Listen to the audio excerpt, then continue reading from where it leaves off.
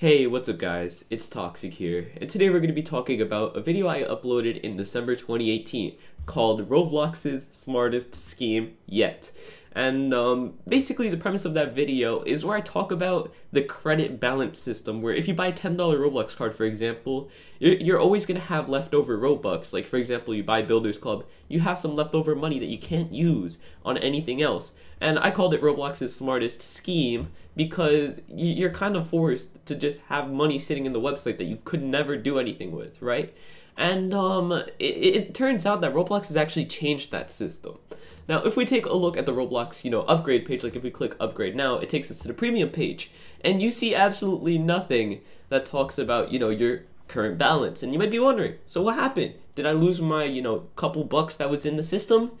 As it turns out, you could actually use that money now, and it doesn't come up on this page, at least I don't think so. Maybe if you buy it, it comes up, but if you actually go to your settings, right, and you click settings, then you head over to your billing, you're gonna see right here, in my settings, billing, membership status, whatever your membership is, expiration date, and it expires on whatever. Again, that's tied with your membership status.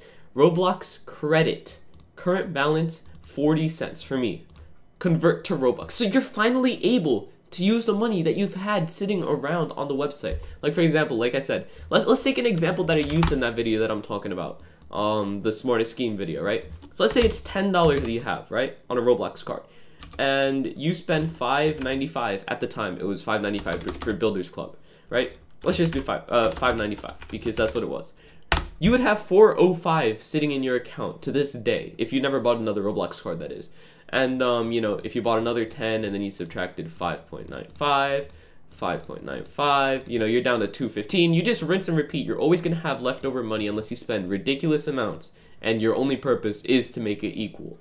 But point being, right, that now you finally have a purpose to use the current balance. And I don't know why Roblox changed this, and I don't know why they didn't say anything about it, but now it turns out that you're actually able to do this. So, for example, you see I have 40 cents here, and you know what, I'll do it right here, right now. I'm going to click Convert to Robux.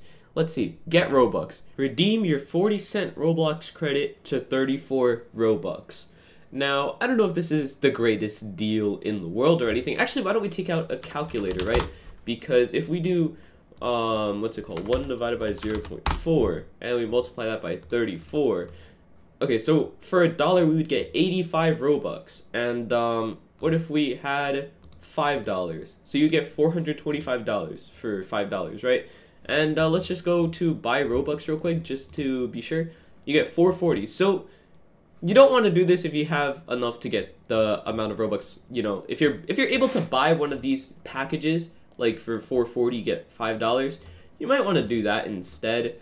But generally speaking, this is at least a way to spend the money. You don't get the full value of the money, but you do get, at least something out of the money instead of just nothing, and it's just sitting in your account forever. So I guess I'll just redeem it now, and look at that, it changed to $0. You've successfully redeemed 34 Robux. You can see in the top right I have 35 Robux, right? I'm gonna refresh the page. I now have 69 Robux, and you can see that it obviously works. And now we're actually able to use this Robux the same way we would if we had the amount of Robux just sitting around.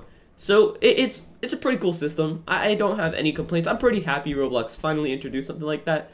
But yeah, thank you guys so much for watching. I'll see you guys next time, and goodbye.